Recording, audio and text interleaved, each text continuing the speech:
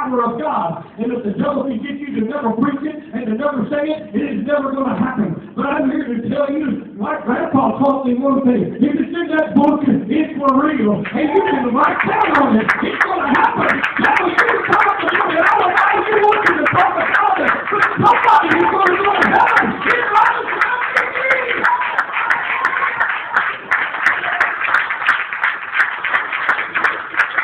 Hallelujah.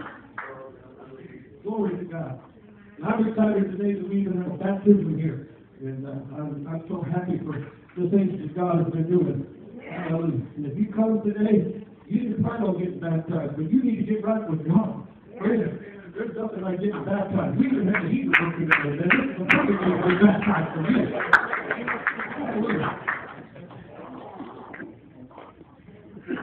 So how many of these buildings wouldn't be ashamed of? You say, Pastor, I have sin all in my life.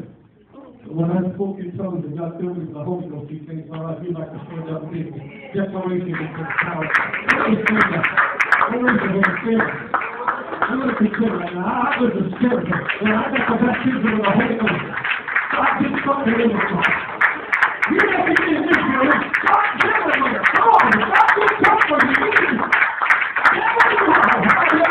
I just feel the power of the Holy Ghost. Hallelujah. Hallelujah. How many can say the word?